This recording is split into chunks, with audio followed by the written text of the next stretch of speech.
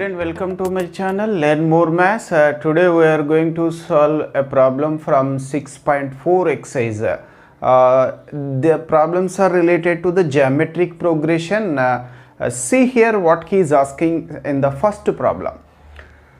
In which of the following situations does the list of numbers involved is in the form of a GP? So GP is what? Geometric progression.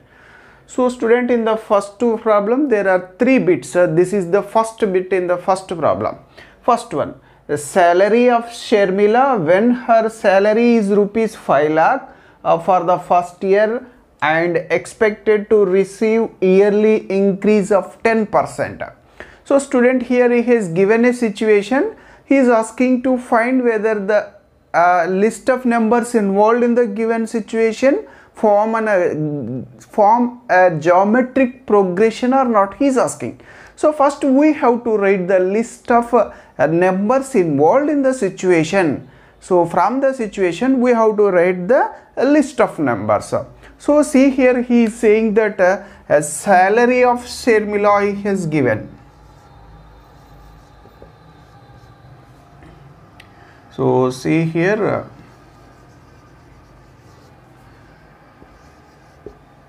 salary of Sharmila for the first year. For the first year is equal to rupees 5 lakh. So here for the second year 10% increment he has given. So her salary for the second year for the second year is equal to, so 5 lakh here, first year is 5 lakh, 10% means 50,000. So 5 lakh plus 50,000 it becomes 5,50,000. 5,50,000. So this is the salary of Sharmila for second year. So her salary for third year. So for third year it becomes so see here again we have to write this is the salary of a second year 5,50,000. Again for third year 10% increment added. So see here 5,50,000 10% is 55,000. So 5,50,000 plus 55,000 it becomes 6,05,000. 6,05,000. So and so on. So like this and so on. Therefore the list of numbers, the list of numbers means the list of her salaries.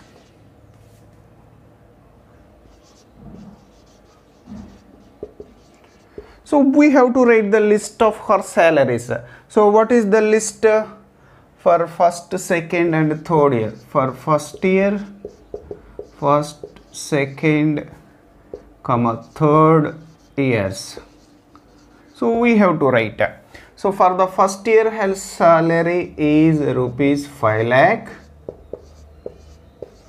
and the second year her salary is rupees 5,50,000 and the third year her salary is rupees 6,05,000 and so on.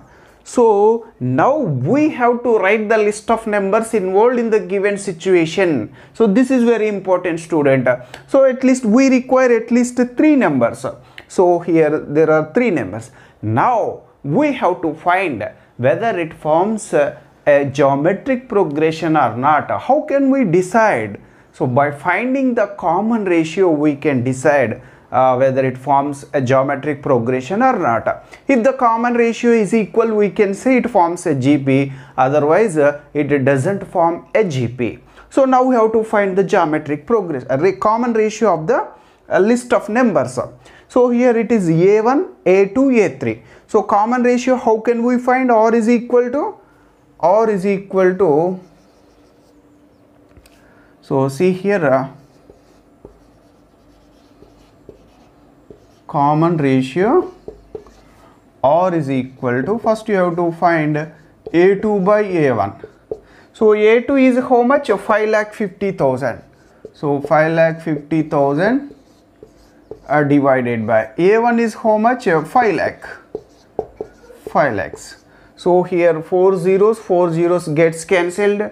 So 5 tens are 50, 5 11s are 55. So that implies or is equal to A2 by A1 is equal to 11 by 10. So which is equal to 1.1. 11 by 10 is nothing but 1.1. So in the same way, A3 by A2 we have to find. A3 by A2 or is equal to A3 how much? 6,05,000 divided by 5,50,000. 5,50,000. So see here 3 zeros and 3 zeros gets cancelled. Again we can cancel by here 11. So see here 11 5s are 55 and 0. Here also 11 5s are 55. 5 5 is there. Again 11 5s are 55. So we can cancel again 11 5s. See here sorry, 5 11s. 5 11s and 5 10s. So we have 11 by 10 again.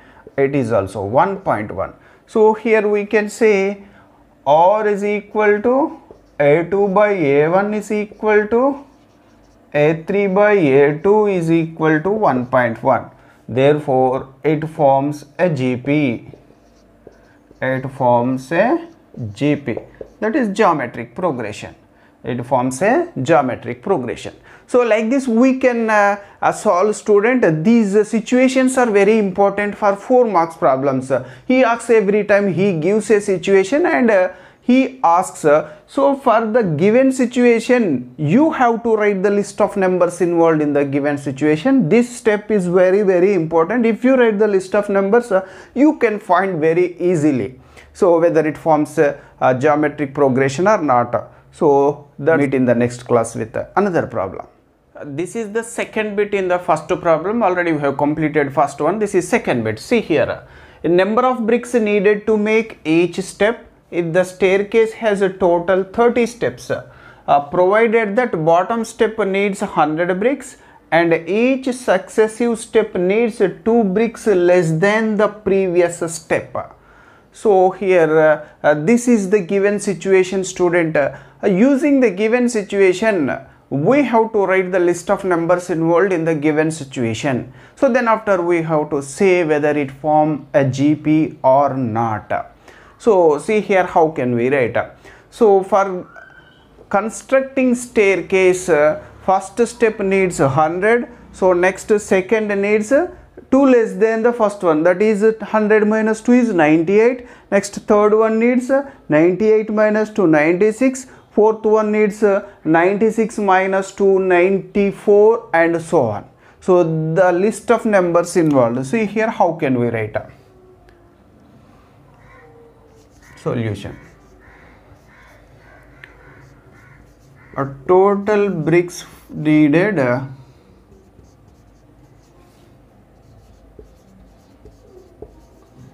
for the first step.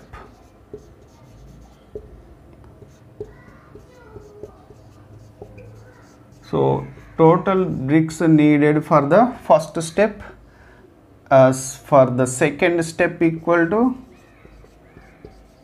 for the second step. So for the second step 2 less than that is 100 minus 2, it is 98. And for the third step, for the third step is equal to 98 minus 2 96. So these are the numbers. These are the bricks needed to construct first, second and third step. So just we have to write a list of numbers involved. Therefore a list of numbers involved in the situation. So what are the list of numbers? 100, 98, 96 and so on. So these are the list of numbers involved in the given situation. So it is very clear each term is a non-zero. So next we have to check the common ratio. So here common ratio R is equal to first A2 by A1.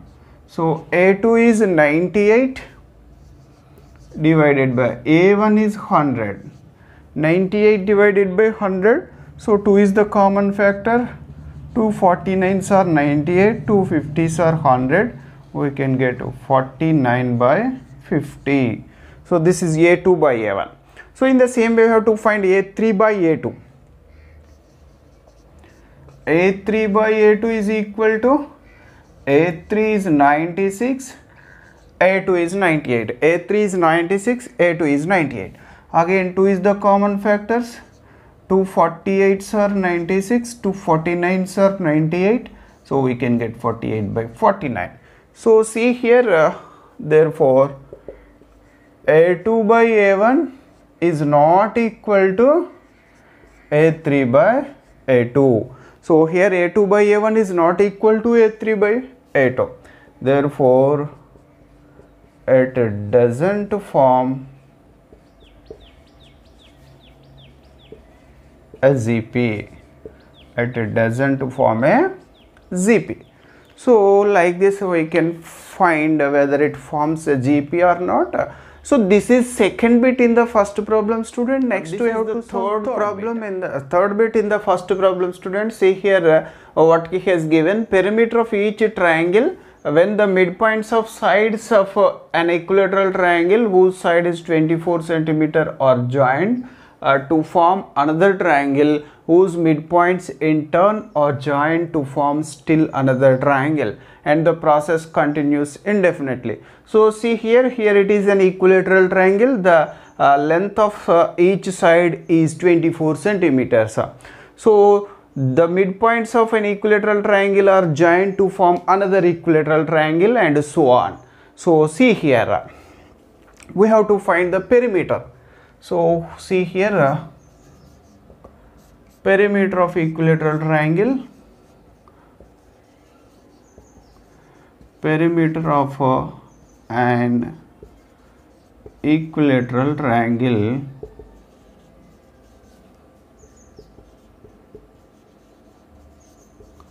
whose side is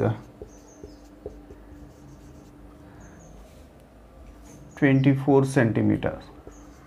24 centimeters is equal to, so how much it is? 24 plus 24 plus 24. Just we have to add all the sides. So it is 72 centimeters. So next, length of the side of a second triangle. Length of the side of the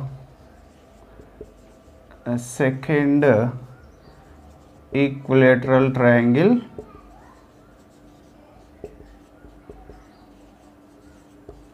so the length of this second triangle will be half of the first triangle. So length of the side half of the length of first one. So that is 24 divided by 2 is 12 centimeter. Therefore perimeter of the second triangle is equal to perimeter of the second triangle. So that is 12 plus 12 plus 12. So it is how much? 36 centimeters. So in the same way, length of the side of third triangle, length of the side of third triangle. So see here, so this is the third one. So the length of this side will be half of the second, that is the second length is 12. So 12 divided by 2 is 6. 12 divided by 2 which is 6 centimeters. Therefore perimeter of the third triangle, perimeter of the third triangle is equal to, so just we have to add all the sides, 6 plus 6 plus 6. So here it is 18 centimeters. So the list of perimeters, therefore the list of perimeters equal to, so first one 72 centimeters, second one 36 centimeters, third one 18 centimeters, and so on. So now we have the list of numbers. Now we have to check whether it forms a geometric progression or not by finding the common ratio. So here common ratio R is equal to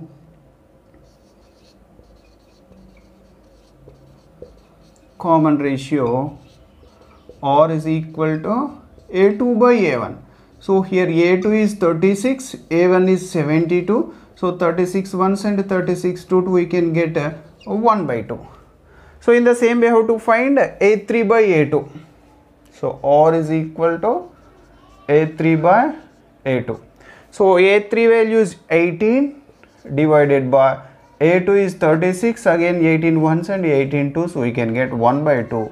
So therefore A2 by A1 is equal to A3 by A2. So here the common ratio is equal, therefore it forms a GP. It forms a geometric progression. So student, this is the third bit in the first question. So he has given some situations. He is asking to find whether the given whether the list of numbers involved in the given situation form a geometric progression or not. So student, we have completed all the three bits in the first problem. So in the next class we have to solve second problem. That's all today's class, student. We will meet in the next class with another problem.